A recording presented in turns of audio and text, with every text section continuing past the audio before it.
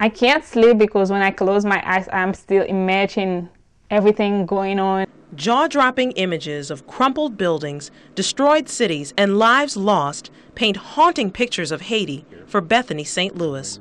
Her 8 brothers and sisters are alive and well, but some of her cousins died.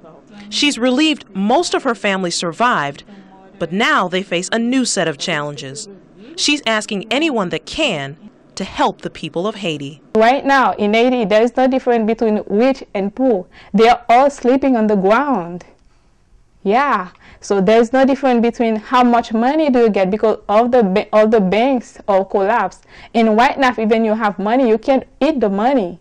You need people to provide the essential for you, which is water, shelter, food, and help you to stay alive. Bethany received a scholarship to go to school in the U.S., but this is making it difficult for her to concentrate on her coursework.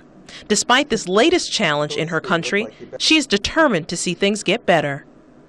In Haiti, we don't have like many investment people, and only business can bring money and prosperity to a country. So I decided to study business so I can have more people in other countries and then invite people to come and invest in Haiti. Bethany hopes to return to her homeland and paint a new image of Haiti, filled with brilliant hues of prosperity.